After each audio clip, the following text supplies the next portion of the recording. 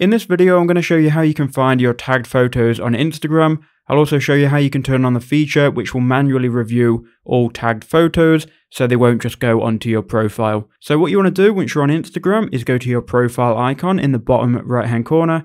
And once you're here, go to the settings icon. So that's going to be the three lines in the top right. Once you're inside of settings and privacy, you need to scroll down and you'll see how others can interact with you. Go ahead and then click on tags and mentions. Now, if you look here, how you manage tags, if this is turned on, manually approve tags, you'll have to manually approve them and you'll get a notification when someone tries and tags you. Now, if you want to see every photo which you're tagged in, you can go ahead and click on review tags under it. And then if you click on tagged, you'll see all of the current tagged photos. So I'm tagged in these three and these are all visible on my profile. Now, if you wanted to delete any of them, click on the three dots. Then go ahead and click on manage a setting, or you can just hold down on any of these and you can obviously click through these. And in the bottom here, you can either hide them from your profile or remove them. You've also got pending tags. These are going to be the photos people have requested to tag you in. That's how you review them and that's how you can hide them.